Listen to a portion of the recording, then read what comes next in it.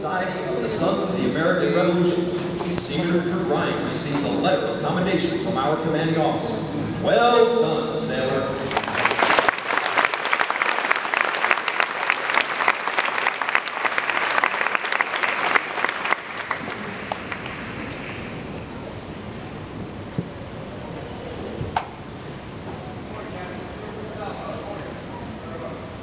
For having displayed extraordinary qualities, best expressing the American spirit of honor, initiative, and loyalty, Senior Recruit Gabriel Salazar, Division 278, from Houston, Missouri, is awarded the Navy League Award, which is sponsored by the Navy League of the United States. Senior Recruit Salazar is presented with a commemorative plaque and a letter of commendation from our commanding officer. Well done, sailor.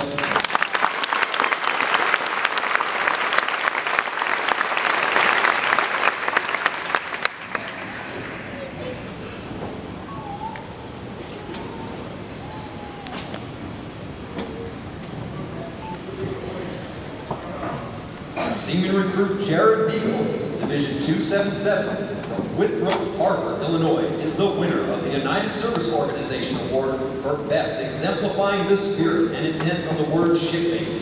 Senior Recruit Beagle is given a commemorative plaque from the United Service Organization. Well done, sailor.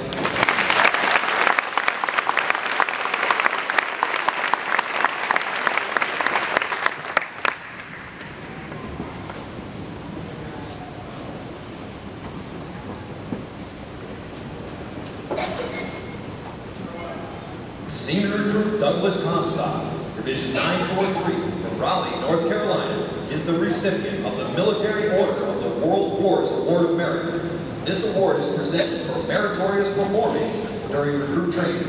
Senior Recruit Comstock is presented with a commemorative plaque from the Military Order of the World Wars. Well done, sailor.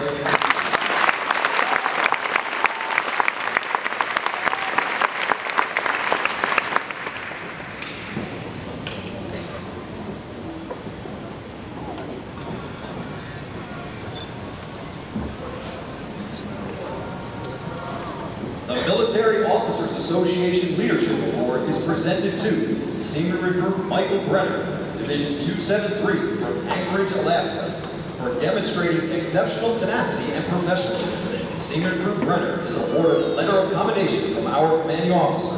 Well done, sailor.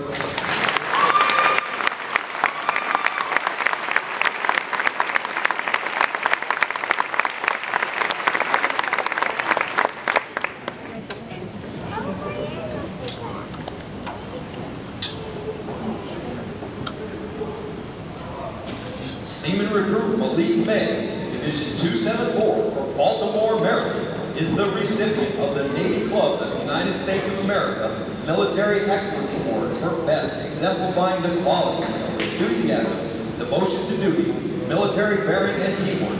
This award places him at the pinnacle of today's newest sailors. He is awarded a flag letter of commendation. Seaman Recruit May, the staff of Recruit Training Command salutes you as the finest of this group of graduates. Well done, sailor.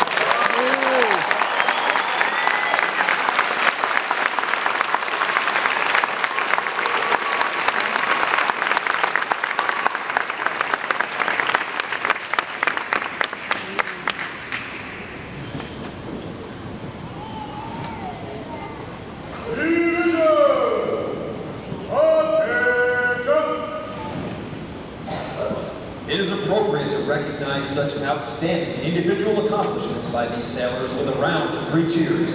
The adjutant will lead all graduating divisions in 3 cheers for this morning's honored graduates and award winners. Hip, hip. Hooray! Hip, hip. Hooray! Hip, hip.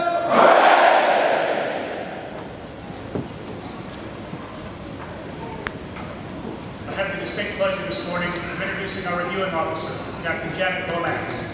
As Commanding Officer, Naval Education and Training Professional Development and Technology Center, she is responsible for providing products and services to enable and enhance education, training, career development, and personnel advancement.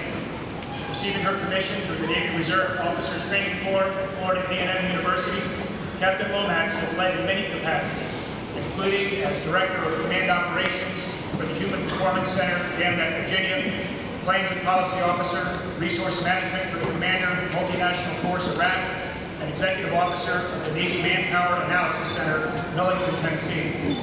Prior to her current position, she led as Commanding Officer of Navy Administrative Development Command and Chief of Plans and Future Operations, and as Chief of Personnel Management, Policy and Advocacy Division, Director of Force Management and Development.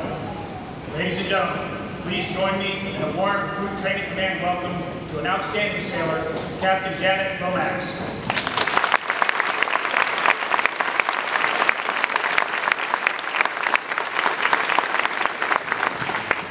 Good morning. Good morning. What a momentous occasion. Thank you very much for that introduction. It is a great privilege today to join you to celebrate the tremendous accomplishments of the young men and women who stand before you today and to welcome them as sailors in the world's finest Navy.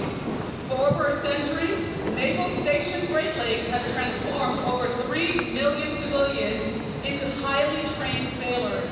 The transformation process molds and polishes recruits through rigorous and demanding paces. This group of sailors stand proudly today because they did what so many people have thought impossible. They have passed battle stations, have proven themselves worthy of wearing the uniform that symbolizes freedom throughout the world, the uniform of the United States Navy.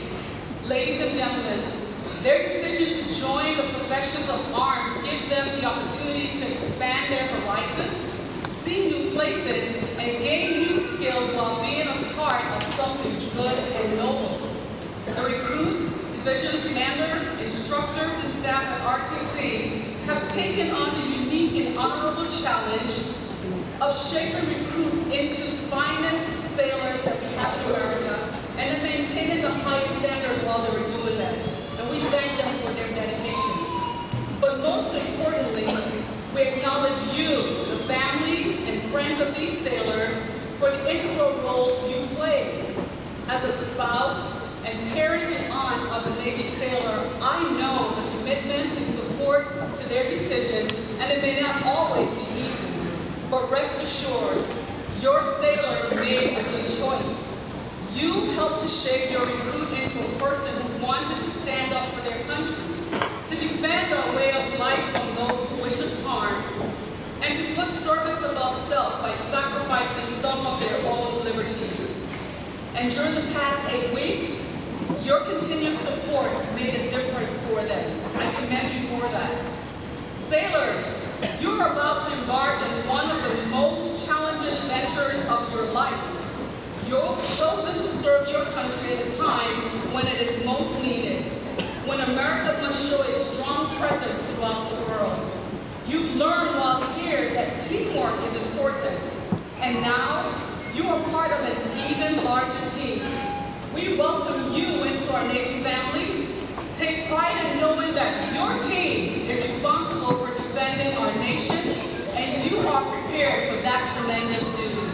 You have earned not only mine, but the respect of a grateful nation. So as you step out today in your uniforms, hold your head high, knowing that you are part of a distinct group of Americans. I congratulate you. God bless you all.